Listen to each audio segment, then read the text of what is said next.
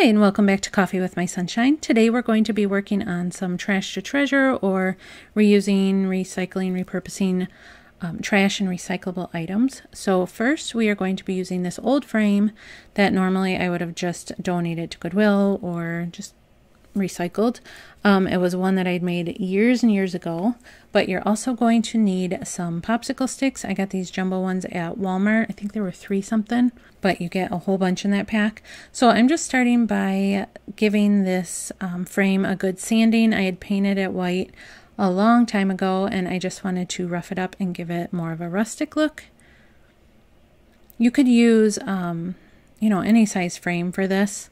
Basically, we're kind of making either like a plant stand or a trinket type stand or anything. I guess it depends on the size of your frame.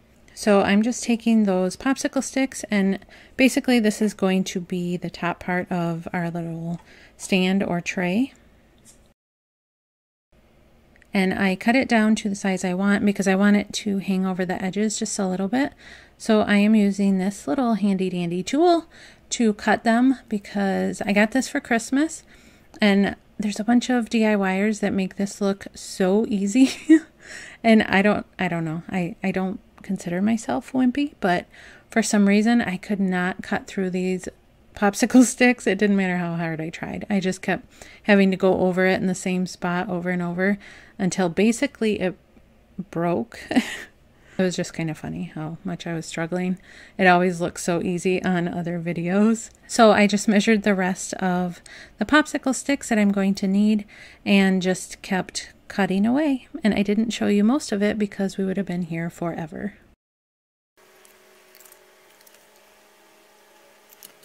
Oh my gosh, you guys, is there a trick to this?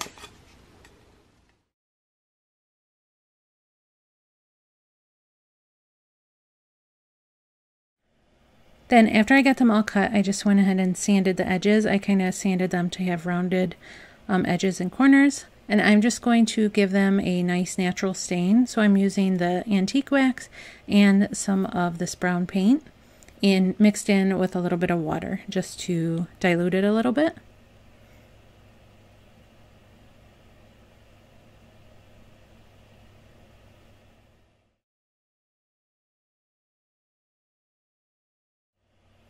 And then just coated each stick, and I was actually really happy with the color after I wiped off the stain, or faux stain. I thought it was really pretty. It looked really natural. What do you think? So I know I haven't done these trash to treasures in a long time, and I know you guys seem to really love them. I have a bunch of ideas. I've just been kind of, I don't want to say overwhelmed, but I overwhelm myself, I guess, with ideas. I need to just write them down because I have all these ideas and then don't end up doing any of them. So I just need to write them down, make a list, and, you know, prioritize. So anyway, I am taking some wood glue and dotting it around the edges of the frame. And then I'm going to use hot glue. You guys have seen this a million times. This is more for an instant hold, where the wood glue is more of a permanent hold. So that's how I'm attaching these little tongue depressors or popsicle sticks, and I want there to be a ledge or a hangover on both sides and also the front of the tray or stand in the back of the stand. So I just went ahead and did that to all of them. And I wanted to thank you guys so much for all your sweet, loving, caring comments and your prayers from my last video. I really do appreciate it. My husband really appreciated it. He kept popping onto the video and reading your guys' comments, and I don't know, we just thought it was really special and really appreciate you guys. So thank you so much. It really made it a little bit easier to deal with. So this is it all finished. I hope you guys like this one. I thought it was really easy, but it turned out really pretty too. And you could do so many things with old frames. I have a few ideas. Hopefully I can actually put them into a video.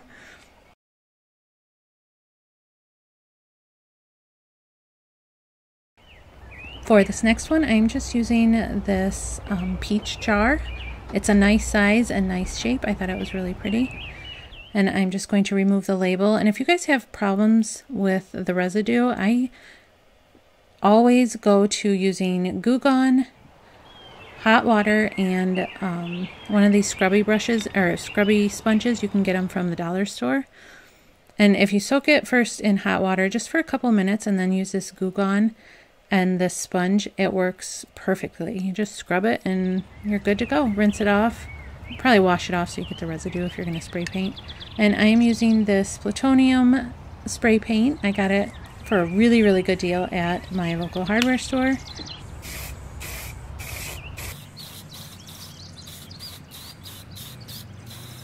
And I'm just giving the jar a really good coat. Okay, so it's not the color I was expecting.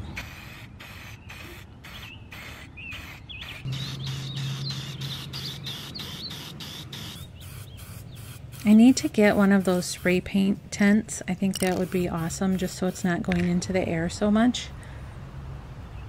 So because this wasn't the color I was expecting, I'm using this other color. It's a little bit later. Looks like the name is Twig. And I'm coating over some of this burgundy or wine color. I was hoping it was more of a brown because the lid looked brown to me. So after it's dry, I am using some soil. This is actually some gardening soil because it's what I had just right next to me. And I wanted to give it that really roughed up pottery look that I've been seeing all over. I think it's so pretty. It just looks really like old and like it's been sitting out in the weather for a long time. So all you have to do is just take some soil or dirt and just rub it onto the surface of, you know, whatever vessel or vase or jar that you're using, or pot. I have a couple pots that I want to do this to. But basically you're giving it like a really dirty look, and you can keep layering it. I've seen some people spray paint it with the clear and then go over it again with dirt. But the more pressure that you use with the soil, I notice the more, I don't know, dirty it looks and ground down that it gets. And then after you're done, you can spray paint it with a clear coat. So I thought this was really pretty. Let me know what you guys think of this one. Like I said, this isn't what I had in mind. I wanted it to be actually like a brown color. This is more of a reddish, but I think it's still pretty. For this next one, this one isn't so much a decor piece as it is like a functional piece. It's just using one of the Clorox disinfectant wipe containers, and I am using these colors. First, I'm just removing the label. And you can use the same thing, the Goo Gone, if you need to get the sticker off. And then I'm just taking a sponge and doing like a sponge coat onto the container. I just think it looks kind of cool. You don't get the brush strokes as you would with a paintbrush. And then I'm just taking the brush and brushing into the little grooves at the top because the sponge wasn't really getting in there. And because when I pushed the lid back on, it took some of the paint off, I'm just going to paint the top or the rim edge of the lid. And after it's dry, I think it makes the perfect container to hold plastic grocery bags. I don't know about you, but we have so many that we just kind of shove in a drawer. You could also use this for your car, for like garbage bags and stuff. But really, you could jam so many in here. And you could decorate it with like stencils or words or whatever you wanted. Make it really pretty.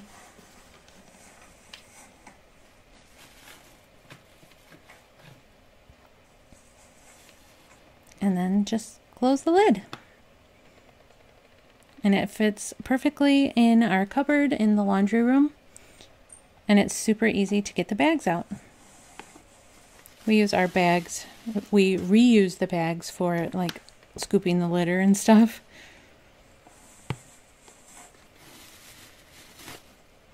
But I thought that was super cool. Just really easy little hack.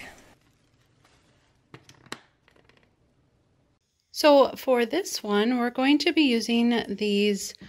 It is a trash to treasure because I actually picked these up on the side of the road. My husband and I saw them. They had quite a few stacks of these nicely wrapped. Oh, my cat wants to say hi.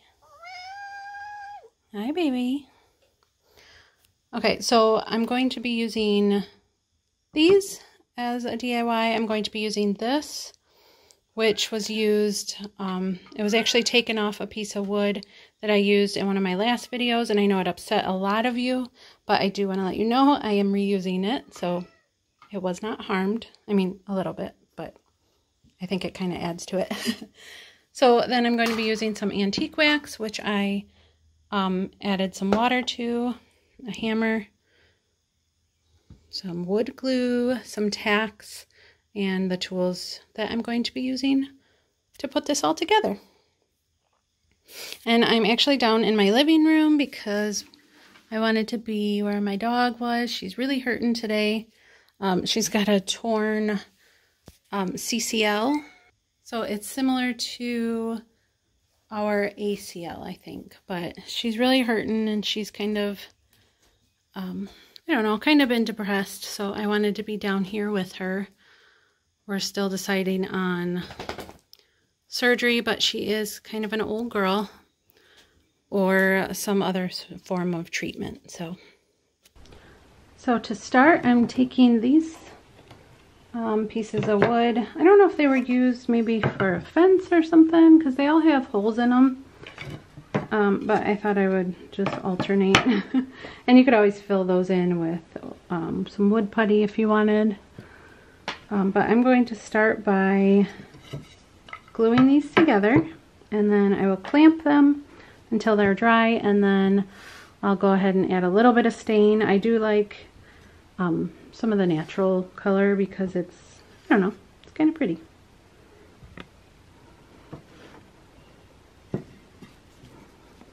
And this is the wood glue that I like to use. It's paintable, so I don't know about stainable. So here I'm just running a strip of the wood glue down each of the little wood planks. And then taking a clamp, and if you wanted you could add little dabs of hot glue on the end just to hold it even more than the clamps would, but the clamps usually hold it really, really tight, and you just leave it for a couple hours, if not overnight. And then you have a nice solid piece.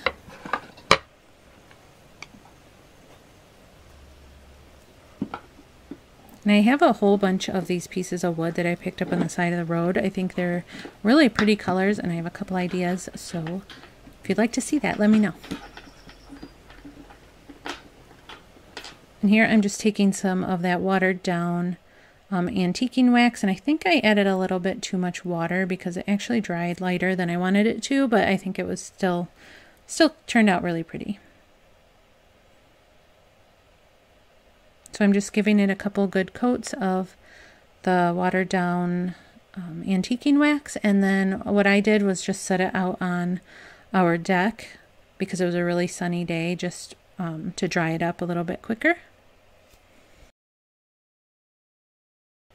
And I have, if you're interested, if you like thrift hauls or garage sale hauls, I have one going up on my other channel if you want to see what I've got recently. And I will actually have another one coming up shortly because we're going to a really big, like, community-wide garage sale tomorrow. So hopefully, cross your fingers, that I find some good stuff. And then I'm using these tacks. I think they're usually like furniture tacks. And I'm going to be attaching that 10 commandment sign that I took off of the one from my last video. And then I'm just attaching it to this sign that I made. I thought it would be really pretty with the different colors of the wood. And I know it's a little bit roughed up on the edge right there, but I think it adds to it a little bit.